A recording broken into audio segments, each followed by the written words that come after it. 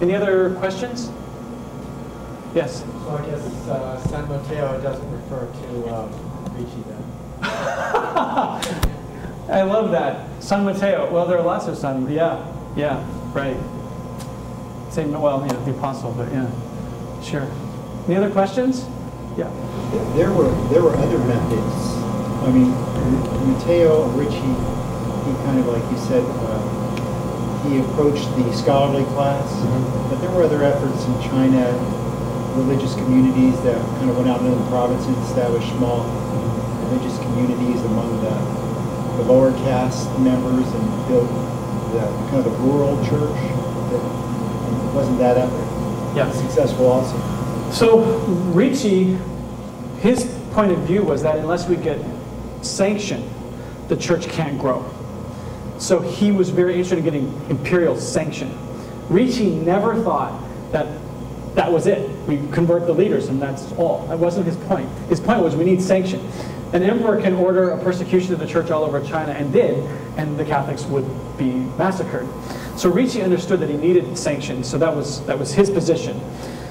What people don't know is that the sort of work in the provinces, the work in more rural settings, that was also done by Jesuits at his order.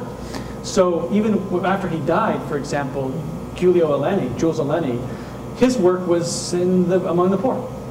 And his writings were less scientific. They were all liturgical books and devotional books and theological books. So the Jesuit, if you were to sort of have a meter or a pie chart maybe, the elite mission of the Jesuits is small. It's really among the popular people that the Jesuits did most of their work. And most people don't seem to realize that. The Jesuits were very interested in the poor, and most of their conversions were among the poor. And I think that's still the case today. So when the Dominicans said, you Jesuits, you're just hanging out with the emperor, that wasn't true. Most of the Jesuits weren't in the Forbidden City. And there are time and time again where there were officials who would write a memorial to the emperor. They would ask for a persecution of Catholics with the Dominicans and the Franciscans there, and it would have probably been signed had the Jesuits not been in the Forbidden City painting a portrait of the emperor, like Giuseppe Castiglione, and said, well, emperor, don't regard this. Okay, fine. So in a sense, the Jesuits saved the Dominicans and the Franciscans more than I think historically people want to admit. So maybe that answers the question. Most of their work really was among the poor and non-elite. I think with all maybe the focus that will be brought on because of Matteo Ricci, this Jubilee year, and maybe the advancement of his cause for sainthood, I think one of the blessings will be probably what he would have wanted, because I think it'll bring attention on the incredible witness of the church in China. I mean, it's just what these people have endured. He sent these seeds that he planted, sustaining this community. I mean, it's an amazing witness. Yeah, let me end with one. The word martyr means witness. It's important. So we need to think about that. I mean, actually, by telling the story of martyrs, you're making them martyrs. Because how do they witness unless you know about them? So, but let me end with this, and then we'll go to Mass, which is the best thing to do in life. Today, when you ask the Chinese, what can you do? What can we do outside of China? They say, we want to be known. We're Catholics too.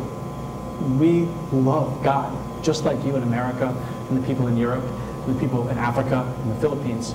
So I think what Ricci might be happiest about this moment, not so much that he's being remembered, but that the church in China is being discussed. The church in China feels forgotten by the rest of the world.